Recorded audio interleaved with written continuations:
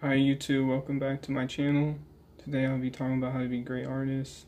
Well, in my perspective.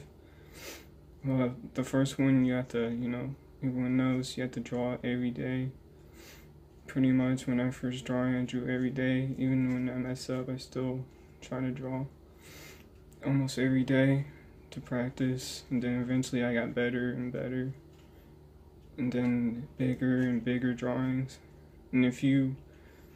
And then second one, find what you like to draw. You can draw like stick figures and they'll be great. You just have to have confidence in that. And if people see your confidence that you put in your drawing, people are going to believe that it's good.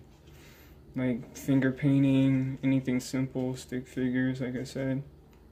And then third one is like find inspiration. Like for me, it's like superheroes. So I like Tom McFarlane, Jim Lee, Greg Capullo, the greats, the ones I drew, like Spider-Man, Spawn, Wolverine, Batman, so all the greats. So that's why I draw, so I look for that.